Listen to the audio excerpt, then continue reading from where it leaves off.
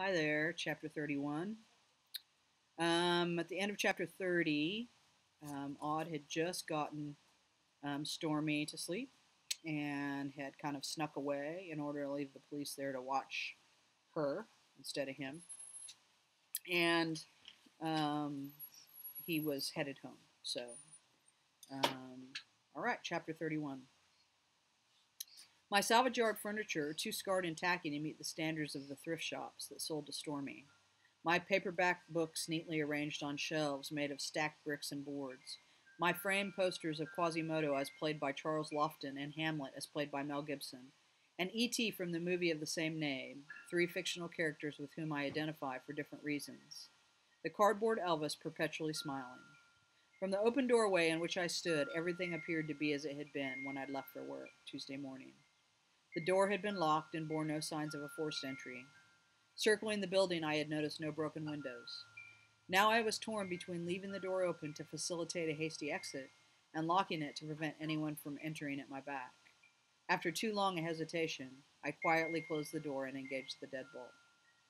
Except for the occasional chirr and coo of a night bird that filtered through two screen windows I'd left open for ventilation, the hush was so profound that a drop of water in the kitchenette fell from faucet to sink pan with a plonk that quivered my eardrums. Certain that I was meant to pick up the gun, easily resisting its allure, I stepped over the weapon. One of the benefits of living in a single room, the armchair a few steps from the bed a few steps from the refrigerator, is that the search for an intruder takes less than a minute.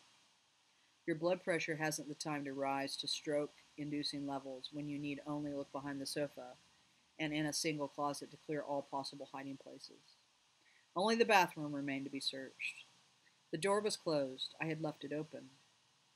After a shower, I always leave it open because the bathroom has a single small window, hardly more than a porthole, and an exhaust fan that makes all the noise of, but stirs less air than, a drum set hammered by a heavy metal musician. If I didn't leave the door open, the bath would be ruled by aggressive mutant molds with a taste for human flesh, and I would be forced henceforth to bathe in the kitchen sink. Unclipping the phone from my belt, I considered calling the police to report an intruder. If officers arrived and found no one in the bathroom, I would look foolish, and scenarios occurred to me in which I might appear worse than merely foolish. I glanced at the gun on the floor. If it had been placed with careful calculation, with the intent that I should pick it up, why did someone want me to have possession of it? After putting the phone on the breakfast counter, I stepped to one side of the bathroom door and listened intently. The only sounds were the periodic song of the night bird, and after a long pause, the plonk of another water drop in the kitchen sink. The knob turned without resistance. The door opened inward. Someone had left a light on. I am diligent about conserving electricity. The cost may be only pennies, but a short-order cook who hopes to marry cannot afford to leave lights burning or music playing for the pleasure of the spiders and spirits that might visit his quarters in his absence. With the door open wide, the small bathroom would offer nowhere for an intruder to hide, except in the bathtub, behind the closed shower curtain.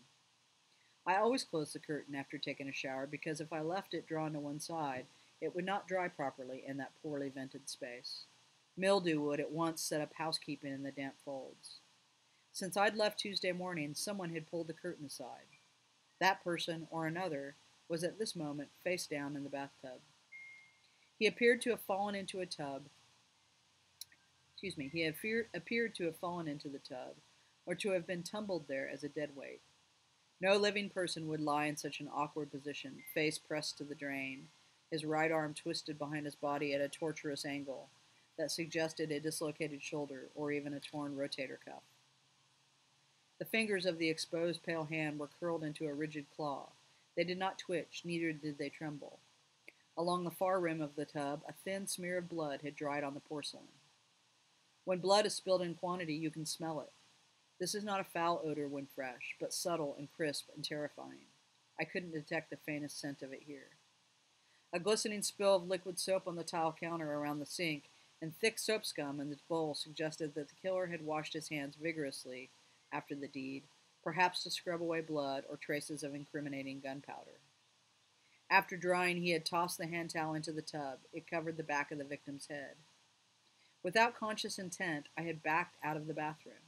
I stood just beyond the open door. My heart played an inappropriate rhythm for the melody of the night bird. I glanced toward the gun on my carpet, just inside the front door. My instinctive reluctance to touch the weapon had proven to be wise, although I still didn't grasp the full meaning of what had transpired here. My cell phone lay on the breakfast counter, and the apartment phone was on the nightstand beside my bed. I considered those whom should call and those I could call. None of my options appealed to me. To better understand the situation, I needed to see the face of the corpse. I returned to the bedroom. I bent over the tub, avoiding the hooked and twisted fingers. I clutched handfuls of his clothing and, with some struggle, wrestled the dead man onto his side and then onto his back. The towel slid off his face. Still a washed-out gray, but devoid now of their characteristic eerie amusement, Bob Robertson's eyes were more sharply focused in death than in life. His gaze fixed intently on a distant vision, as though in the final instant of existence he had glimpsed something more startling and far more terrifying than just the face of his killer. All right, damn. That is chapter 31. Damn. Someone killed Bob Robertson.